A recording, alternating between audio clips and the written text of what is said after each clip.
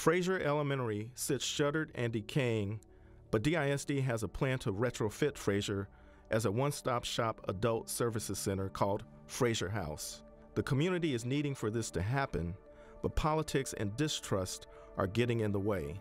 Hank Lawson and Marion Williams have been in the trenches to bring Frazier House to life. We are excited about reopening Frazier Elementary as a one-stop place for adults, especially these young mothers, to come and get the kind of assistance they need to better their life. People can get educated, they can get psych services, they will be able to get training for different electrical, plumbing. One of the biggest barriers is, the most common one, is there's this disbelief that something good is going to happen.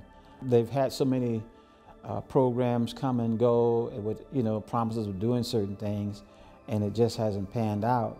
I think they're getting on board, but I think it's a trust factor. It's been a long journey, but I think what people thought we were going to go away.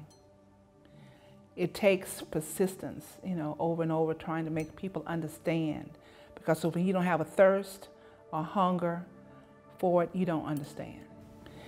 So we have to do all we can to gain the confidence of the community, and we've bent over backwards to try to reach out and make them a part of all of our planning process and give them very responsible roles in shaping that vision for the community, and then providing training and support to help them get to a point where they can be a productive partner in those discussions. We're here for us to pour into people's lives, and for people to pour into our lives to make a big change.